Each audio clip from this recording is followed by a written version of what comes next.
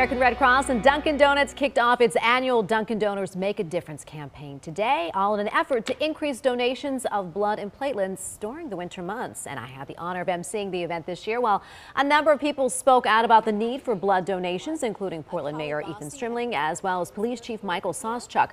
Others we talked to with the Red Cross said blood donations are critically low this time of year, making the Dunkin' Donors campaign extremely important.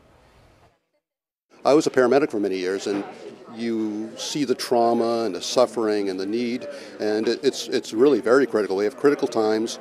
It's an easy way to save a person's life. The Dunkin' Donors campaign runs through the entire month of January, and anyone who donates blood or platelets at any Red Cross donation gets a $5 Dunkin' Donors gift card as a sign of appreciation at any of the centers.